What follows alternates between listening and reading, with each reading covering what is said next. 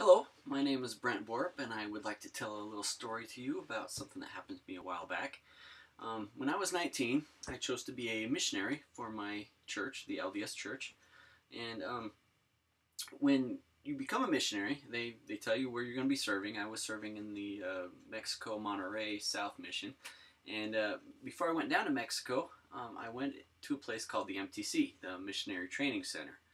Now, as a missionary, one of the things I was going to be doing is introducing people to the Book of Mormon.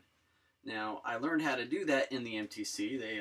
They taught me Spanish, and we learned how to be missionaries, basically. One of the little exercises we did is we paired off with another missionary, and we shared with them our testimony of the Book of Mormon. Now, one of the exercises was they didn't just want us to tell that the Book of Mormon was true, but tell how we know it's true. And that was the point where I kind of realized, well, I don't know how I know. I just did. And I wanted to know how. I wanted some great experience, because we were going to be telling people about this book and how they can know it's true by praying about it, by asking your Heavenly Father sincerely if it's true, and the Holy Ghost will let them know. And so I decided, well, I wanted that for myself. I wanted a great experience that I can share with others, that I can point to and say, hey, this is how I know. So I did just that. I prayed about the Book of Mormon. I asked Heavenly Father if it was true. And I felt pretty good. But I didn't really feel any different. You see, I already knew it was true, so I wanted some great experience, some grand life-changing event that would tell me this is true, and I just didn't get that. So I kept praying, and I fasted, and I prayed some more, and like I said, I felt fine, I felt good, but no big event. One day I was reading my scriptures, and I read this verse that said, behold, I will tell you in your mind and in your heart by the Holy Ghost. And right when I read that verse, that word mind, it's like a light bulb went on in my head, and it said, well, duh, this, I know in my mind that is true. That's the way I feel the Holy Ghost. See, I see those people in church, and they bear their testimonies, and they get all choked up, and they cry, and that's just not me. I don't do that.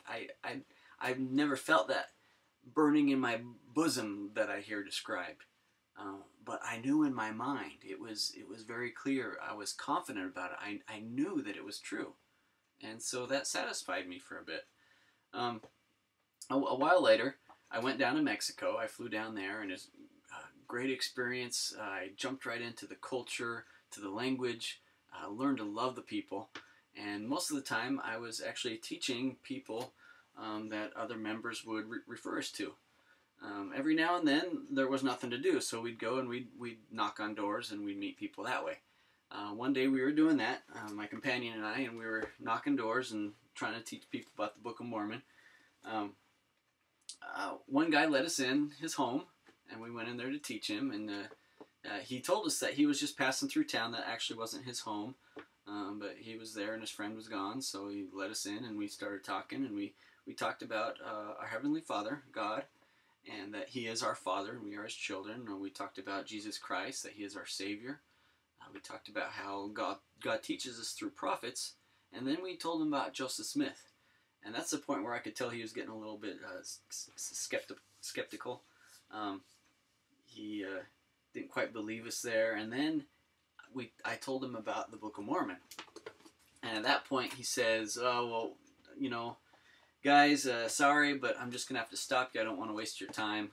I'm not really interested in this. And so we ended, and we thanked him, and we left. That was okay with us, because we had a lunch appointment we had to get to, and it was still about a mile away, and we were walking.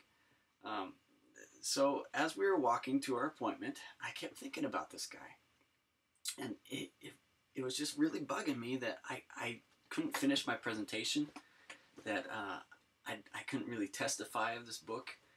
And I was thinking about that for quite a while, and I was just walking, and we were about halfway to our lunch appointment, and something just hit me really hard. And I stopped walking, and my companion looked at me and goes, "What you doing?" And I said, "You know what? We got to go back." And at first he was kind of like, "But lunch is, I'm hungry." But I said, "No, no, we really got to go back." He says, "Okay, but you're doing all the talking." And so we walk back, and I knock on the door, and I remember seeing this guy open the door and look kind of confused that we were back. And I don't really remember exactly what I said, but a very powerful feeling came over me. I testified very clearly to him that the Book of Mormon was true and that he needed it.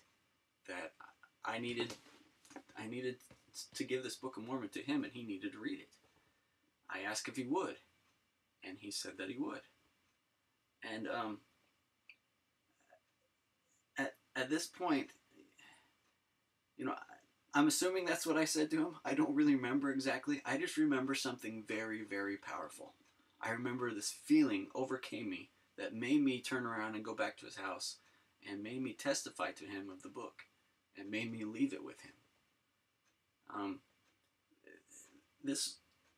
I find it interesting that when I was in the MTC, praying for some big experience, some feeling in my heart, I did not receive that. I didn't need it. I knew in my mind already. All I needed was a little reminder that I already knew truth.